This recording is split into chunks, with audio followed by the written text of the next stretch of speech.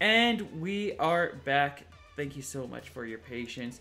We are here with our first place, our champion, our newly banned contender, Kai. Kai, congratulations.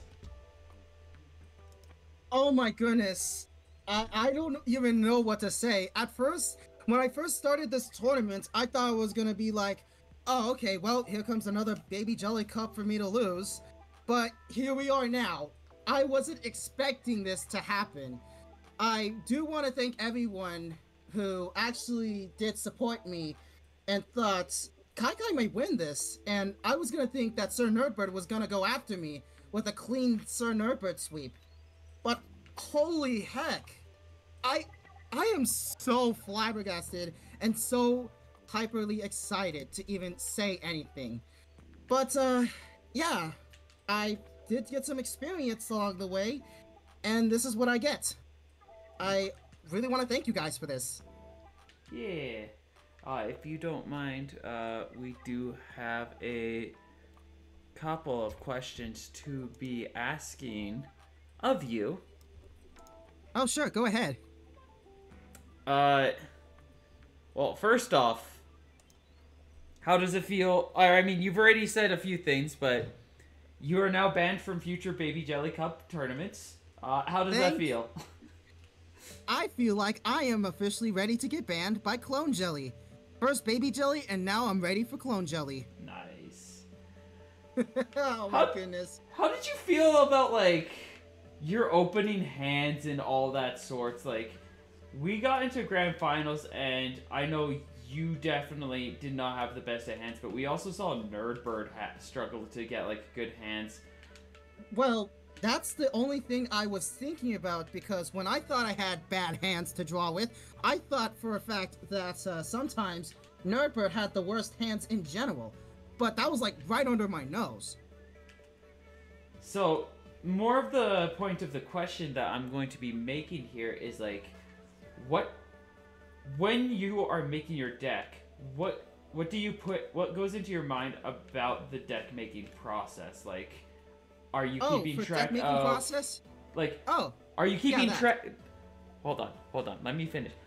What kind of stuff are you thinking about? How are you building your decks? How do you try to avoid building decks in a way that put you in positions where you top deck bad hands so Well, often? truly, for starters, when I had experience fighting Sir Nerdbird, I couldn't even figure out whether the cards I would have. Like, I didn't know I would have Super Chomp to start out with, because this gives out a ton of detail in terms of starting off in most maps, like River Drift for the most part.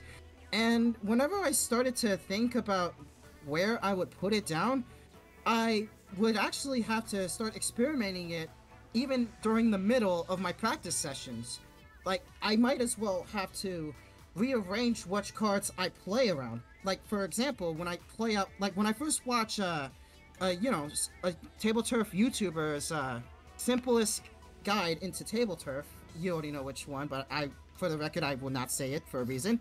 But either way, if I were to agree, I would just say that, for example, if I were to put something on top of my deck, I would just put in at least 5 to 6 starter cards in the map I would play on that said deck. And then in the middle row, I would believe play a mid card. I would just put in some mid cards all the way, like Tri-Stringer, Splatana, all the above. And then at the very bottom can be my can actually be my small cards. But a little bit too much could be kind of not interesting. And when it comes to X Marks the Garden, like most of the time I love playing X Marks because I remember saying that I had a idea between two decks in X Marks, one from TBO and the other which I already have. In other words, Jack's deck. So combining Jack's deck with another actually gives me greater results of starting off a map with the best card possible. It leads to some good situations depending on the RNG you have. It's not always about RNG though. Mm-hmm. Let's see. So another thing, in that grand finals, game 2, you had a. Was it in grand finals or was it somewhere else? But there was you played an aggressive, a really. Oh no, yeah, you played a really aggressive Mudmouth against Zay. Yeah, that's what happened. I really want to explain a lot more detail for it, but to give you the short story of it all, I would say that if I had Ouroboros, I would definitely play Mudmouth somewhere there. But if I start off with either Dynamos, I can just leave the Mudmouth behind and hope for the better with a different, long card, like Steel Eel or any of the, any of the other long cards as well. Because again, if I had Ouroboros on me, I could just ditch them all and just keep the ones I also have. Which is why I need to put them into 2 separate groups. I see, I see. Jack, do you have any questions? Yeah, I don't know if you asked it already, but that on X Max the Garden, I have like one question. You're running the combo from Juven with the Annie into the Tri-Stringer and so on. I've learned why? that from Juven. Yeah. Why don't you run the is there like a specific reason you don't run Spike as well? Because both of them would fit and you wouldn't be that backloading. That could be a good idea though, but Annie seems like quite the most aggressive because of how she is. Like unlike the other cards like Spike and Merch, this barely does anything well. And don't even get me started with Wavebreaker. Wavebreaker is like the worst, in my opinion. Like, if I try to do Wavebreaker on there instead of Spike, Merch, or Annie, it just leads to some very bad results. And it doesn't even work that way. Which is why I have to think about it. Which is why I've learned from Juven and you entirely, and see if I can find any other alterations. Yeah, I mean Annie and Merch are like both the same. No, not Merch. Spike are like the same cards. There's like only one small difference. So I think both should work for you. They could work both for me, but if I were to combine both of them in X marks, that's where I draw the line down there. That's why I couldn't figure out where I'm going to put down Spike and Merch in the base of my base in X marks if I have Ouroboros on me. And it's bad enough having one starter block in your base, trying to actually get in the way between the two of them. Okay. Two more questions that I've got for you before we move on. Oh, hang on a second. It'll be a while. Okay, you know what? Actually, sorry to interrupt. I had a tiny little phone call. Go ahead, continue. We'll just do one last question and I'll let you get on with that. Yeah, Like don't worry about it. It's fine either way. I still have time. Sorry, it was my ringtone phone. Give us a fun fact about one of your Splatoon OCs. Oh, one of my Splatoon OCs? Well, looking right here, if you look who I am right now, this actually gives me a huge character inspiration. I've been watching Alex Spider, an SFM/Gmod animator, and it reminds me of him, so this is what I wear ever since Splatoon 1. And this actually reminds me a bit with Mario because of how he looks, and he's red. And red is my true favorite color. Not to mention the fact that sometimes the shorts, on the other hand, reminds me of Mickey Mouse. Minus the Mickey Mouse shorts are black, and it has leggings. That's where my character inspiration is, which is a little fun fact about my OC. Very cool. Very neat. Congratulations on first place, and we look forward to seeing you compete in future events elsewhere. Oh, don't worry. I will be available in Table Turf Open. So, I'll be available on TBO if I can, but hope I get to see you guys there.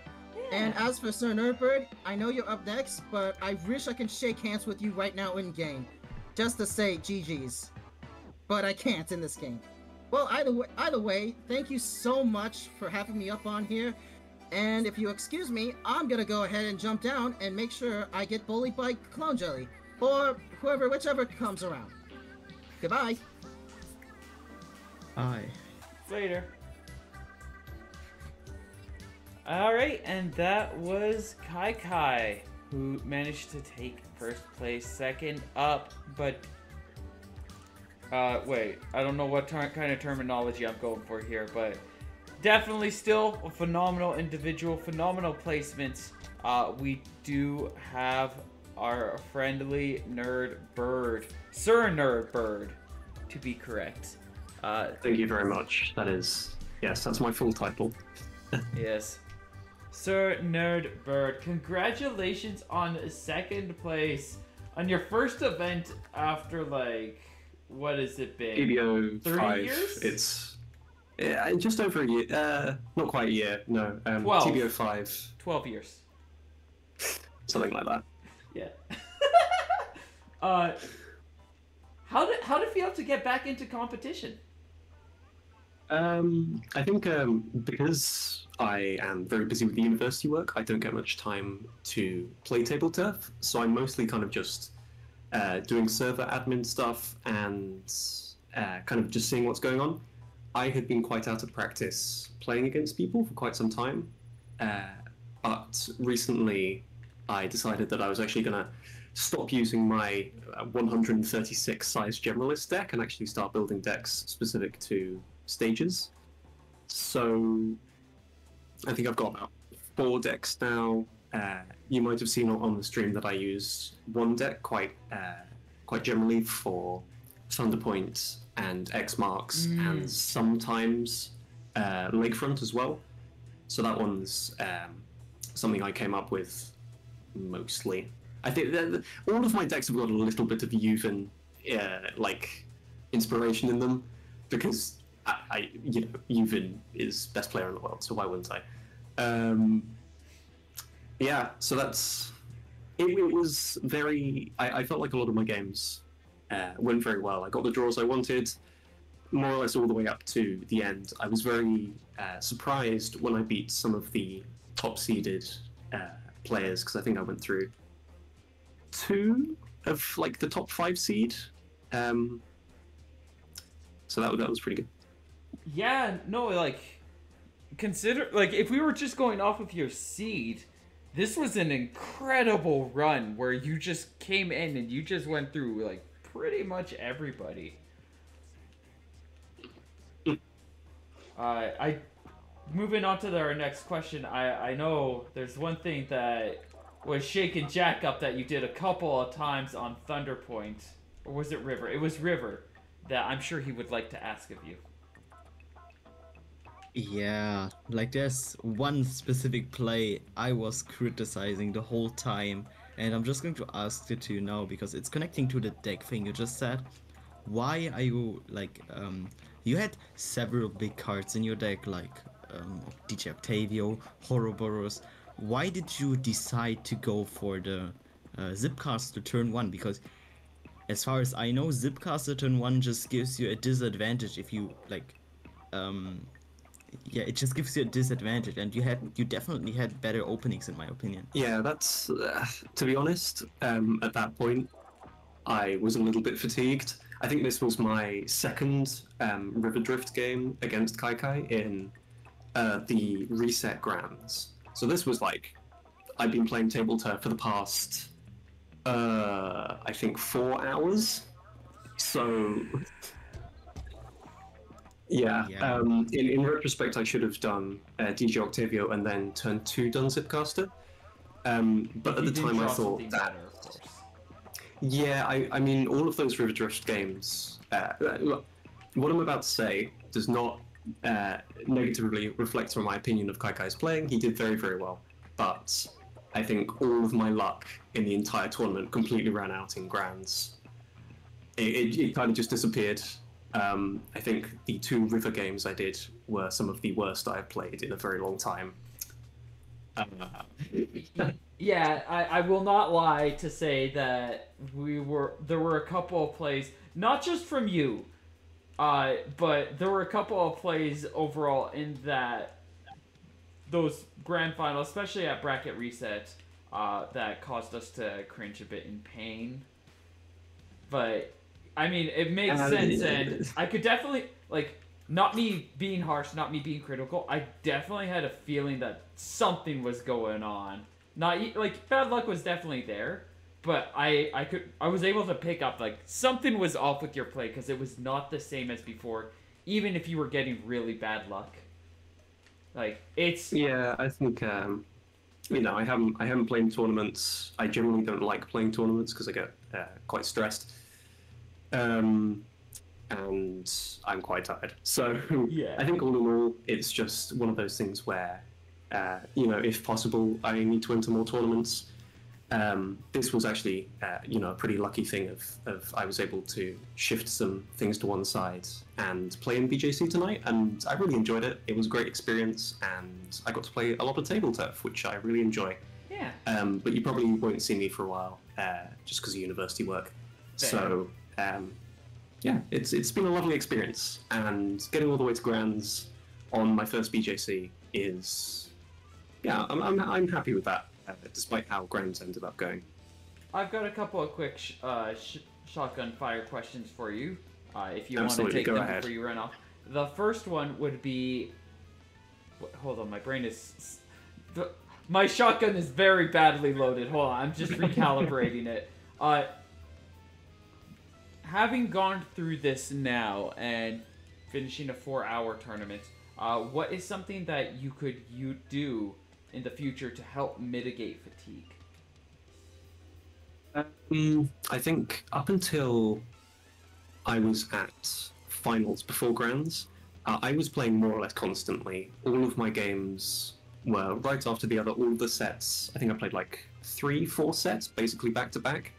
And that meant that when I got to Grands, and I didn't know how long it would be until my next match, I kind of just sat at my desk, kind of waiting. And in retrospect, that was a really bad idea. I should have, walked and got something else to eat, and maybe just like sat in a dark room for a bit. I don't know. But yeah, I think I'll figure out something different to do next time. Yeah. One's body is very important to care for, and when you kind of forget to when you end up neglecting it, which I mean that also happens in school a lot too. It's kind of hard to avoid. It definitely takes a toll on one's body. Second last question. What are you studying? I'm studying veterinary medicine. So I'm studying to be a vet in the future. I'm 2 years into my course, so it's another 3-4 years until I'm out there practicing. So that's what I'm up to. If you ever see I take an unhealthy interest in birds and animals in general, that is why. And then the last one for something a little more lighthearted, also to some the most difficult challenge ever presented to them or question. Give us a fun fact about one of your OCs. This is very complicated. So up until very recently, I didn't have really any OCs. I think the character in my PFP is just the loadout I used in Splatoon 2, and then I kind of kept that going as a just profile picture kind of thing. Mm-hmm. I do have an OC called Bird Nerd, who is a small cyan bird wearing my profile picture Inkling's glasses and the turquoise hat, who goes around exploding the Inkling and my PFP for amusing reasons. So he's a eldritch deity, and that's my one OC, is that bird. Well, I have good news for you. I love them. That sounds incredible. I would give them had pats if it didn't mean I would immediately explode. You would immediately explode, yes. Not the first time. Congratulations on second place. Thank you so much for dropping by, and best of luck in your academics, and we look forward to seeing you be able to sort out the chaos of life to drop by again in the future. Thank you very much. It's been lovely talking to you. Yeah. And last but not least, at least for interviews, we could interview everyone, but I feel like I would fall asleep before that happened.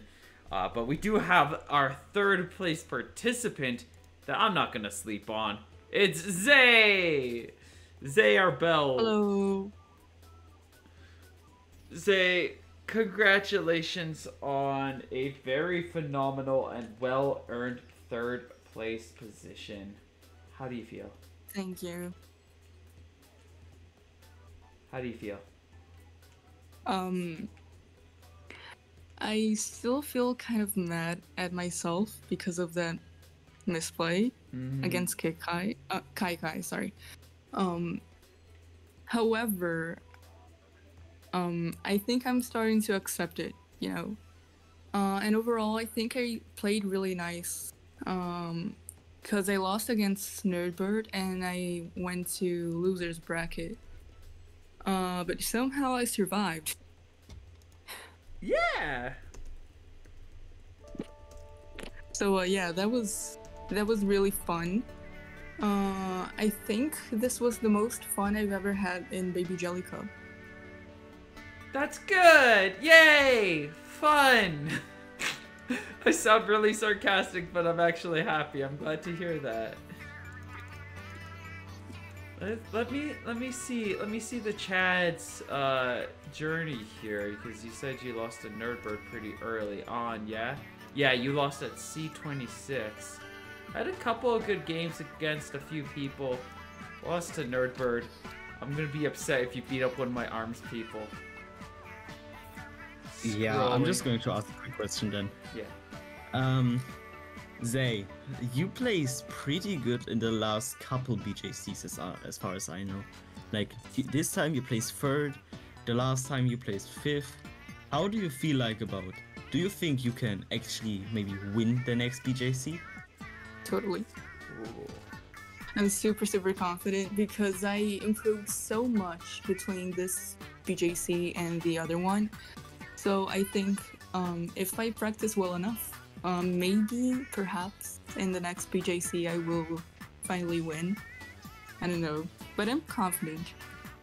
If I can take a moment to say that's kind of one of the reasons, another reason why I kind of like how BJC is a month, is it makes each one feel grand and spectacular, and it means people have a month to grind, practice, hone, and refine for the one event that they feel is most likely to be in their hands, because you go to TBO or something and Joven is right there and is like, "Hi! You want to try winning?" And you're like, no thanks, I'll pass. And then you come to BJC and you're like, I could at least get one win under my belt here eventually. I just gotta you gotta get a little bit of luck and a whole lot of practice, which you've got lots of time to practice for the next one. What are you thinking of what do you do for practice? I usually just go grind for card sleeves, because I'm obsessed with them, and I also just got the DLC, so I'm gonna grind the new NPCs as well. Sometimes I also just go to in-game looking for game, just ping it, but it's not as much. I should do it more often, to be honest. But yeah. Yeah. Now looking at some. Yeah. Oh, yeah. No. Here, I'm gonna help you relive some pain and trauma right here. You had You had 9 special pass. You had 9 special and you passed. Yeah, that was just painful. Yeah. It was extremely painful. So, follow me with the train here. I'm guessing from what happened there is you accidentally pressed the pass button instead of special and quickly went to choose the thing you were gonna special? Yeah, I was gonna special Dynamo. I was gonna get a special off of it. I think I was gonna do the double 312, because I think that was turn 3, right? I think so. Yeah. And I was gonna do that. I was really confident, but I didn't double check and I just passed it. What was your hand like after that? Because it was really painful to see, but it also looked like a situation where it's like if you had a couple other big cards on your hand, you could have still turned things around by playing like 2 different 513s or something like that. Yeah, that's just the thing with the game. Sometimes you just have bad RNG and you just gotta go with it. Well, no, like, did It's you just have really, anything else in your really. hand? What? Because after you passed that, accidentally passed that dynamo roller and built up to 10 special, I think you didn't really do anything for a turn, or you passed, or then you just ended up playing the 312 to close things out. Yeah, I can't really remember. I just remember Fair. what happened with the dynamo. After that, I just knew that the match was just over. Yeah. Because I didn't really have any other big cards to play. And I know I asked Kai about this, but I'll ask you this as well, as it is kind of relevant, especially with how some of your games went. Even without, like, accidental painful whiffs like that, like, there were situations where you just would come across a little bit of bad luck, and I want to ask your opinion on what you kind of do to try to build your decks the best way you can to try to mitigate that luck. Or are you just like, do you just go straight to the wall and you're like, I'm getting lucky or I'm burning down? There's no in between. Yeah, it's just basically the second option. I don't really think about that when I'm making my deck. I'm still really really afraid of putting double 312 in my deck because I know I have bad luck, especially when I'm in tournaments. So it's just not that uncommon for me to just get both of my 312s in my hand. It didn't really happen in this tournament, so I was really happy about that. But yeah, I do really have a lot of bad luck. So after I started seeing that, I just started minimizing the amount of smalls I have in my deck. So now I have 3 maximum, you know. I mean, except box seats. Yeah. Jack, do you have any more questions? Yeah. No, not a no. Alright, well, Zay, I'm about to hit you with the biggest, chattest, most difficult question you could ever hope to encounter.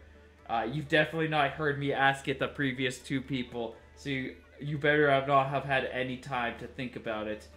Give me a fun fact about one of your Splatoon OCs. Okay, so my main Splatoon OC is called Zen, and they play the bass and the drums. Oh. They're part of like a duet, you know.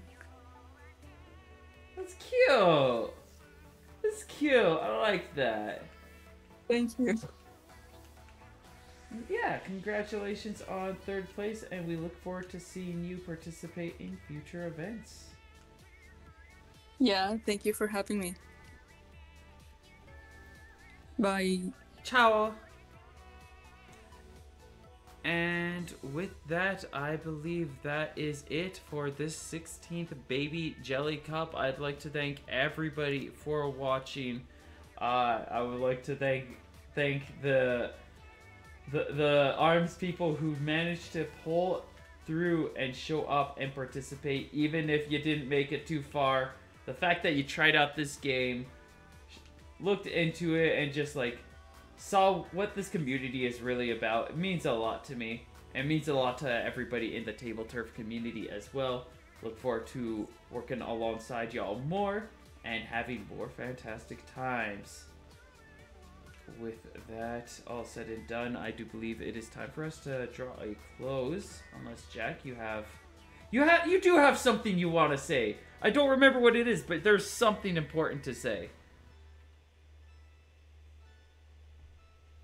I don't even remember as well, but yeah, thank you all for joining Baby Jelly Cup this time. We can't close. Yeah. No, it was something important. Was it? I don't even know. I know it was important, and we're gonna be sad. It's gonna hurt when we realize.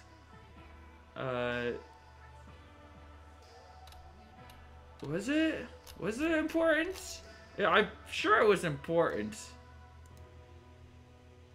I don't think so. Well, I guess we'll have to close it out without worrying about it.